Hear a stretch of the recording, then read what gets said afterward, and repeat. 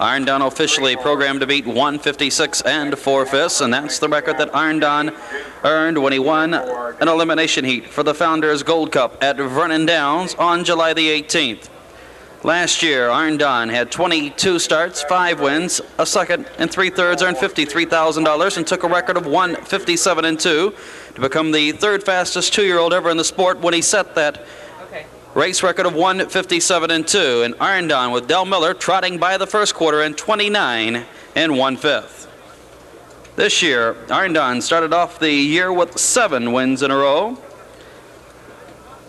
ARNDON scored at Pompano Park, then at Liberty Bell, at the Meadowlands in 59 and 4, and again at the Meadowlands in 2-1 and 1. At Vernon Downs in the Hanover Hempsteak, ARNDON won by 12 open lengths in 158 and 3, and then went to the Meadowlands and won the Historic Cup in 57 and 2. ARNDON trotting very fast by the half in 56 2/5. ARNDON, a very speedy individual, was earned $218,000 this year, is by Arnie Almerhurst, the first foal of the Super Bowl mare Roydon Gal. And then to Blysom, Roydon Gal, a half-sister to Rising Wind, time trialed in 2 minutes and a fifth and earned $218,000. And ARNDON is trotting a storm. ARNDON's by the 3/4 and 124 4/5.